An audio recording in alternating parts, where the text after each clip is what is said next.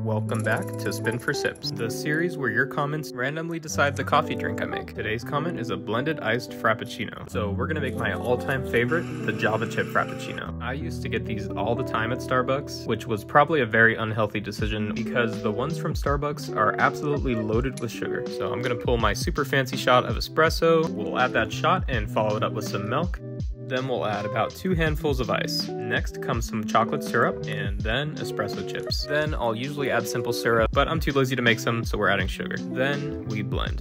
Blend it for about 10 seconds and then pulse it a few times until you stop hearing the ice being crushed. Then we'll add some chocolate syrup to a glass and do the fancy spinning thing that everyone's doing these days. Add in our frappuccino and then top it with some whipped cream. And if you really want to be fancy like me, we'll do some chocolate shavings. That's it, our beautiful Javachip Frappuccino. Share this video with a friend that loves coffee and comment your drink suggestions in the comments.